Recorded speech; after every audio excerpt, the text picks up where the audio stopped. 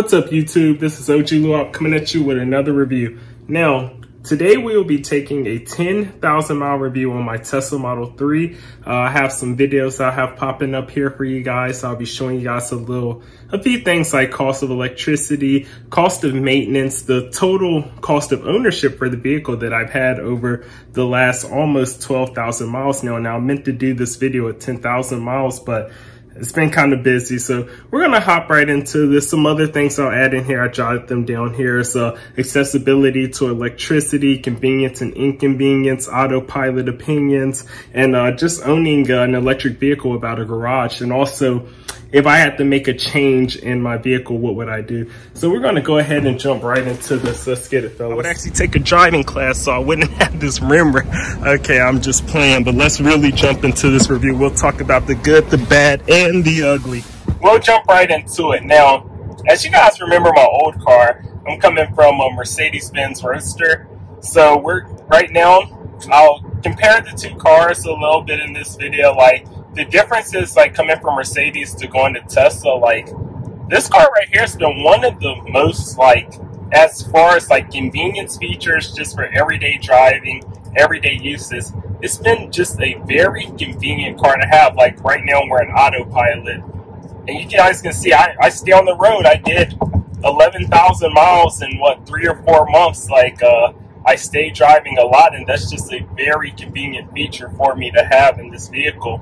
That's probably my favorite feature. Of course, there's just the general tech, the infotainment center, which we'll get into, that I absolutely love. But this car has just made driving easier. It's made it more enjoyable. It makes you want to stay on the road more. It makes you want to take more road trips, like with friends and family. It's been a great car to have. So that's probably my absolute favorite thing about this car is the autopilot. We'll just get that out of the way because everybody talks about the autopilot. Everyone loves the autopilot. Now, this is not the full self-drive version of the car. I did not pay for that upgrade. This is just your standard autopilot with convenience features, I believe. But as I'm shooting this video, I'm shooting this straight out of my iPhone. I believe it's an XS Max.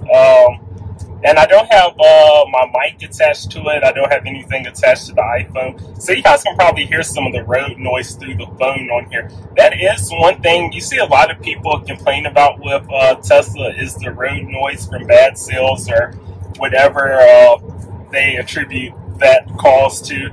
It hasn't really affected me because the sound system in this car is amazing. When I'm playing music, usually I have the sound system on, so I don't ever hear any road noise on the vehicle. But that's one thing a lot of people will say is bad. Another thing is the wait time at the supercharger station. Now, you guys might have seen my previous video. I live in an apartment. I don't have any fast charging at that apartment.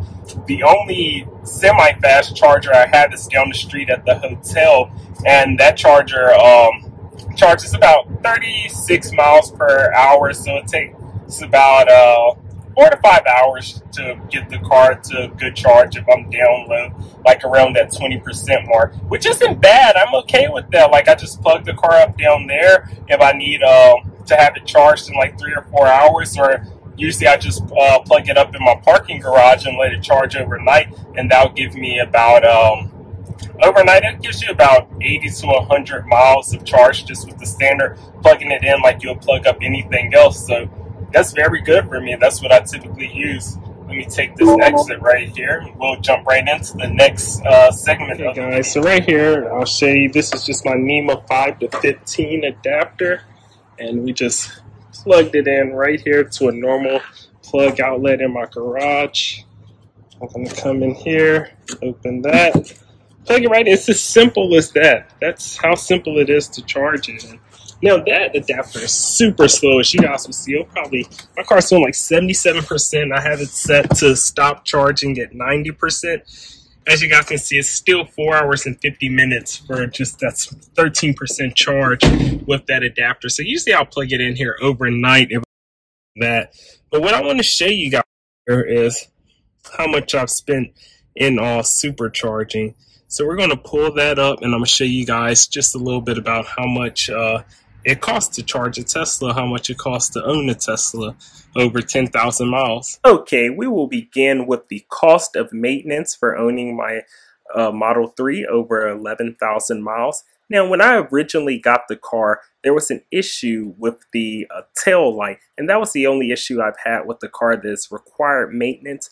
The tail light seal was allowing moisture through, so you can see it in these pictures that I'm providing right here. It was allowing moisture through, so I went to the Tesla app. I scheduled a service appointment, and I sent them pictures of the issue. We talked over 2 days, and they came out to my house within a week.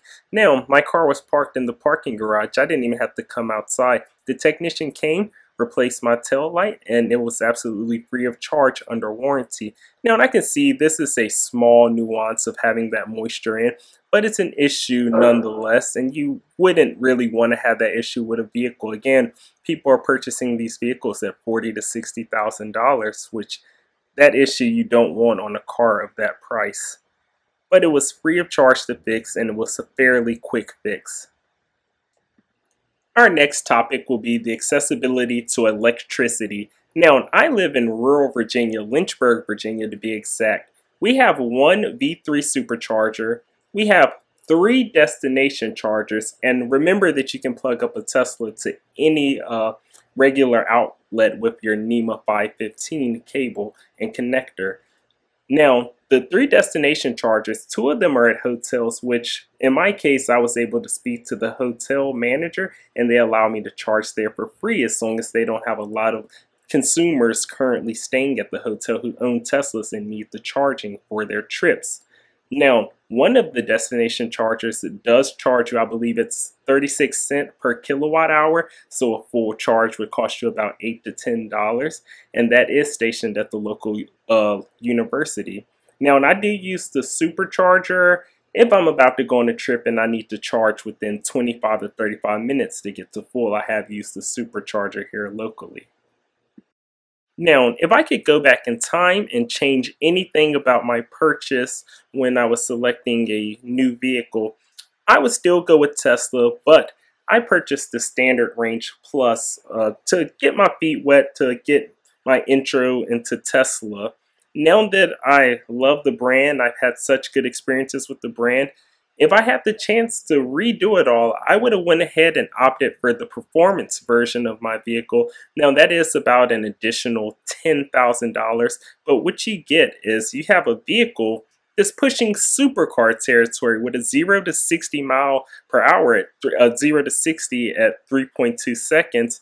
The range is between 299 miles and 320 miles depending on if you get the stealth mode or if you get it with the performance wheels and performance spoiler. It's a great vehicle, top speed 162 miles per hour, and it's again $10,000 is a large chunk, but you drive this car every day. You have fun in this car every day. The car serves you very well. And to me, I think that additional $10,000 is worth what you get out of it. Okay, so what we are looking at right here is a total list of all the times I've supercharged since I purchased my vehicle on April 15th of 2020. Now, taking a look at this list, you guys can see I've supercharged a fair amount of time considering, if you look right here, when I initially got my vehicle, the only charging I did was supercharging before I found other resources. Now, you guys can see the total amount it's cost every time I supercharge. You guys see the different states and different places that I have traveled to and utilized the supercharger at those locations. Now, for my specific case, I park in a parking garage because I live in an apartment.